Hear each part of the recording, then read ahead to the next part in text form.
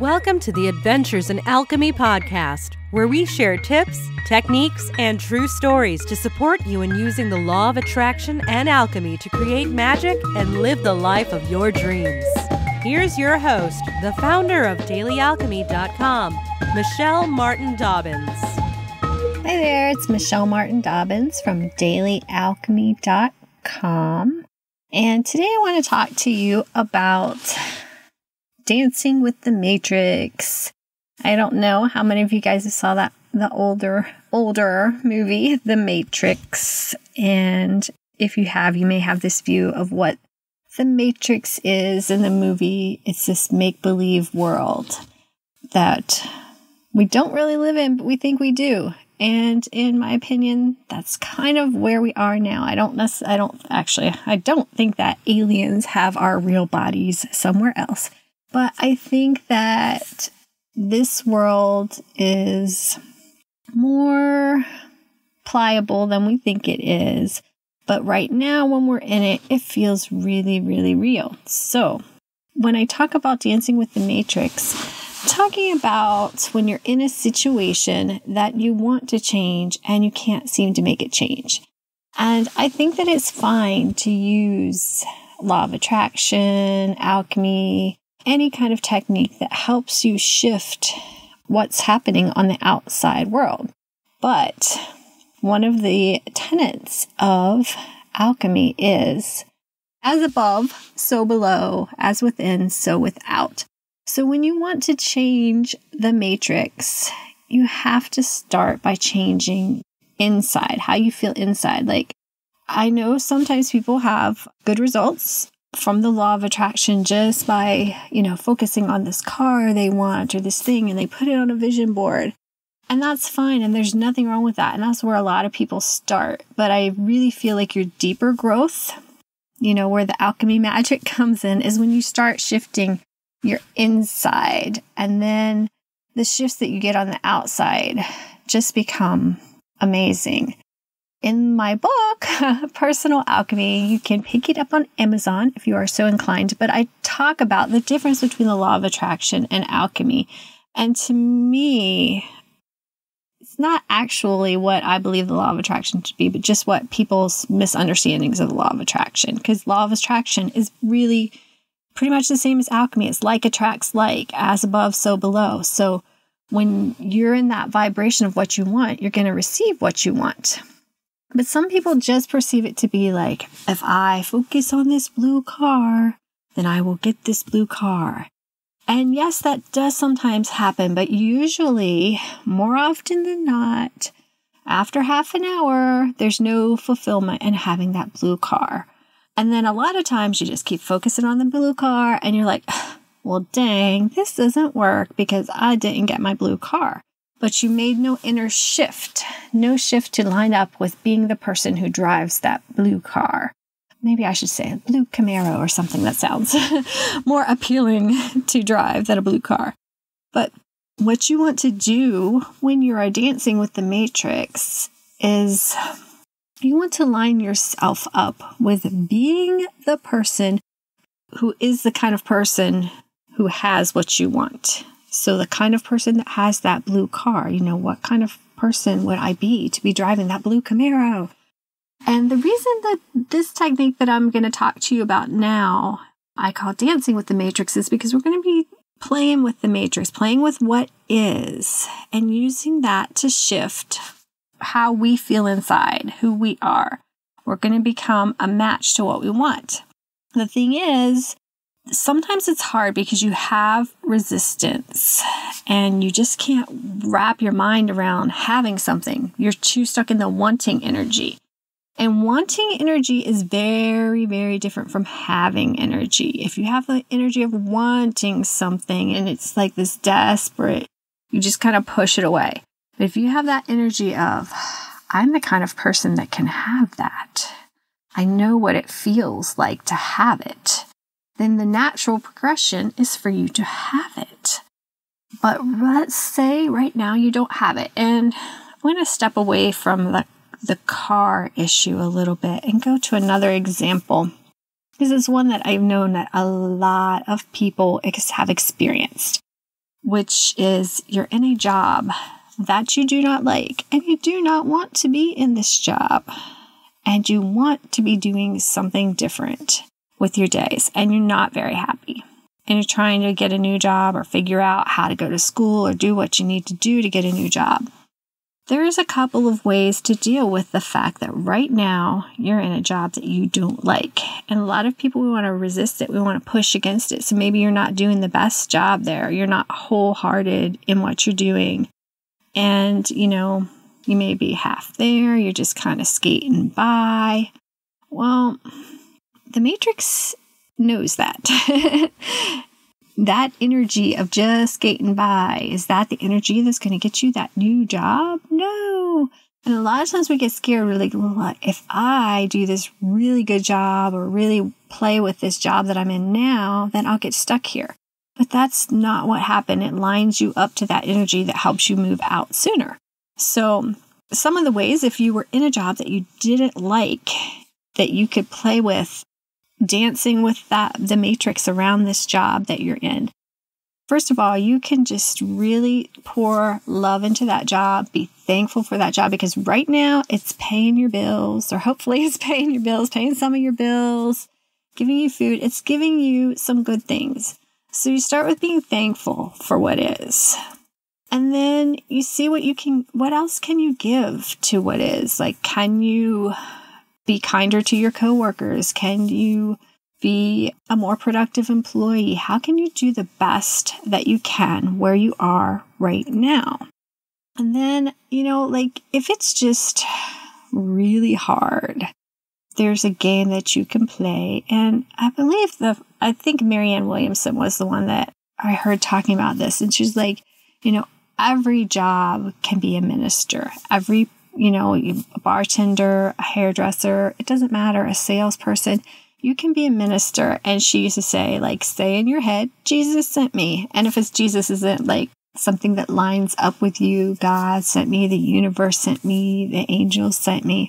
So tell yourself you're there for a purpose, you're there for a reason, and that, you're going to fulfill that reason while you're there. And maybe you don't always know. So you're kind of listening to your intuition for how could I be of more service here?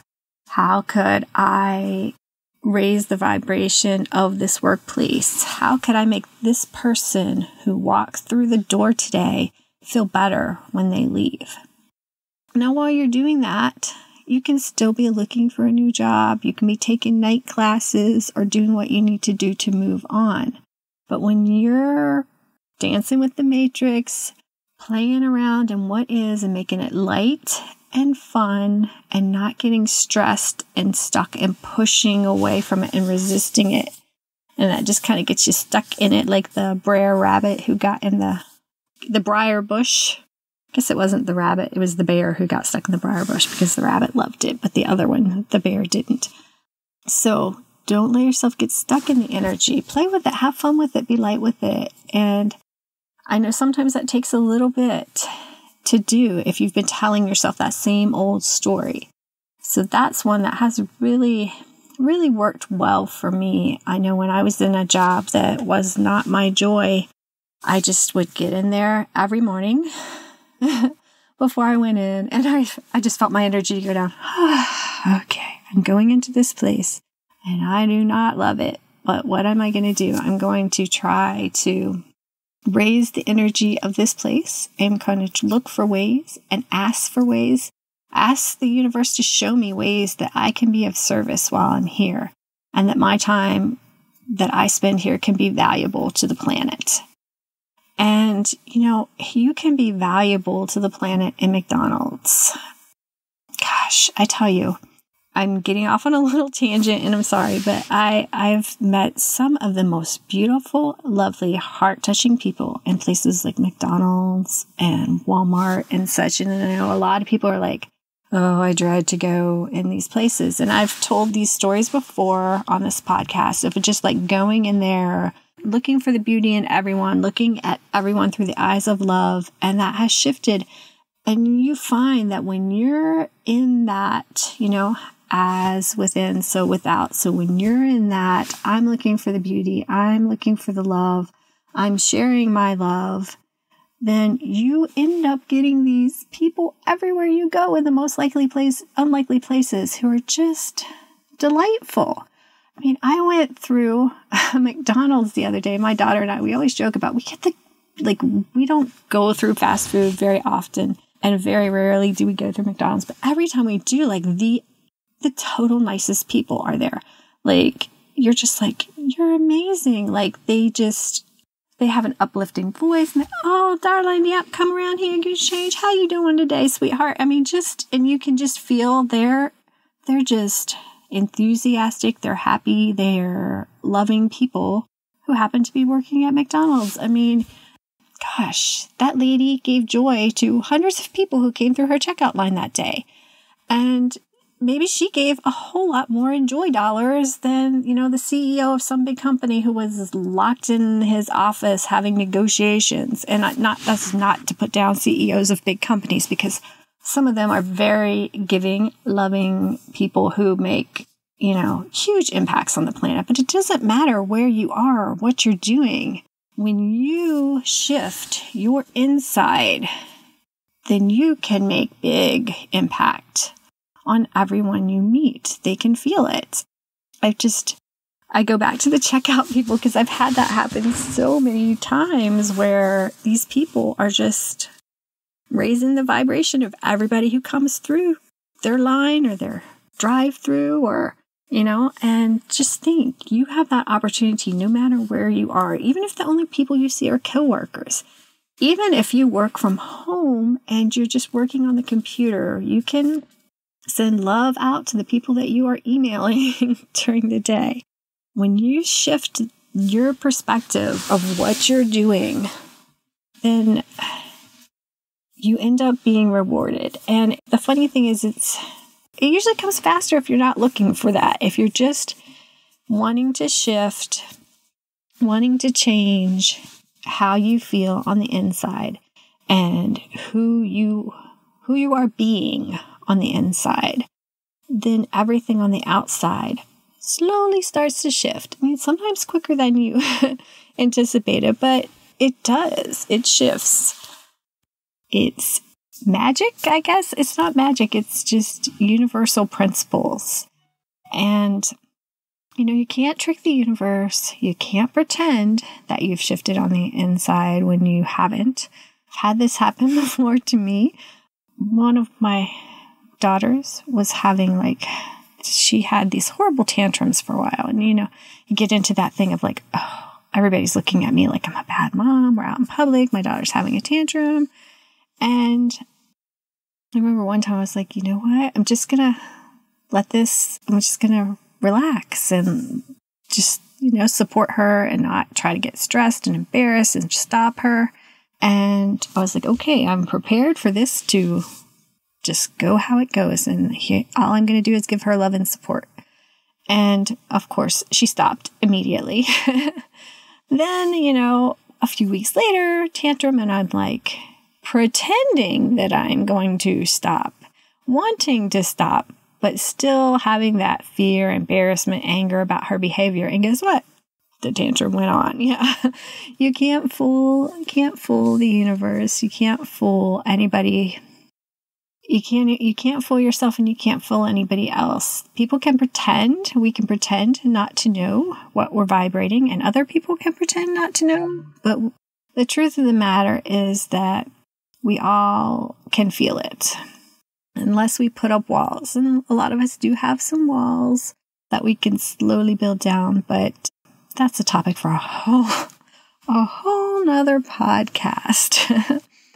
So just to kind of go back over wherever you are right now, if you can be thankful, that's your first step. Be thankful that for the good that is in where you are right now.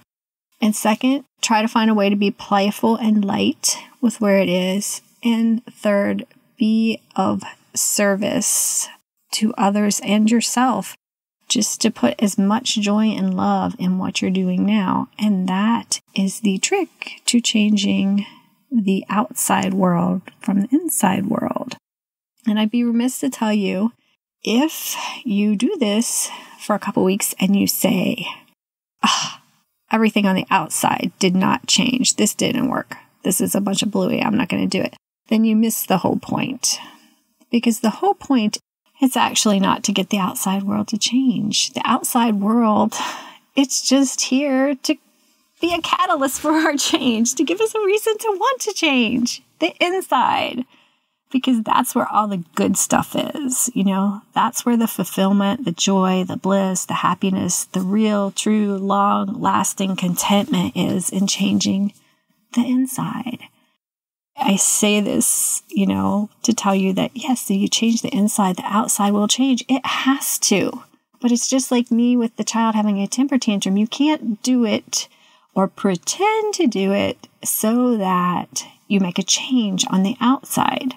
What usually happens is when you work and you focus on changing that inside, and I say work, kind of tongue-in-cheek, maybe not tongue-in-cheek, because it shouldn't be hard. It should be light and joyful and childlike. But when you make those changes to change your inside and how you feel on the inside, the outside has to change too. The fun part is that a lot of times it changes in ways you could have never expected. And what you were trying to make happen wasn't necessarily the right thing. I'm not saying that you can't try to make choices in your life, but sometimes just stopping and saying, okay, I'm just going to work on the inside and see what happens on the outside. But I'm going to tell you, the really, really big win is the inside change. The outside is just the icing on the cake. So go out there this week, make some magic, dance with the matrix, be thankful for what is.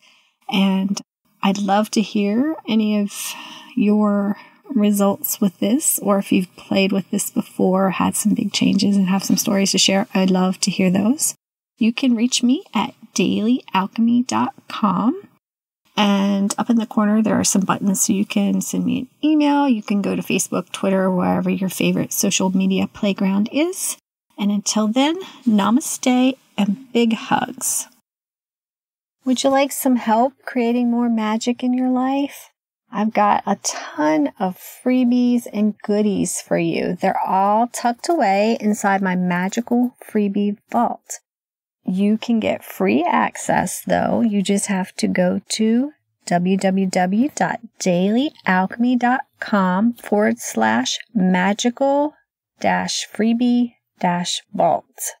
Again, that's dailyalchemy.com/magical-freebie-vault. And when you get there, you can just plug in your name and email, and you will get instant access to all kinds of goodies. There are daily and weekly manifesting planners, the How to Shift Your Vibe in 5 Minutes e-kit that has audios and a workbook. There are moon manifesting planners and daily love lists and money trackers and all kinds of goodies right there. I didn't want to make you have to go to a bunch of different pages and sites and wait for certain freebies to come out. So I just took all of my freebies and put them in one place where you could just sign up one time and download any of them that you want at any time that you needed. So you can just head on over to dailyalchemy.com/magical-freebie-vault and download them today. Have a magical day. Thanks for listening to the Adventures in Alchemy podcast. Connect with me on thedailyalchemy.com or Facebook at facebook.com/Michelle Dobbins author. Join us next time for even more magical life tips.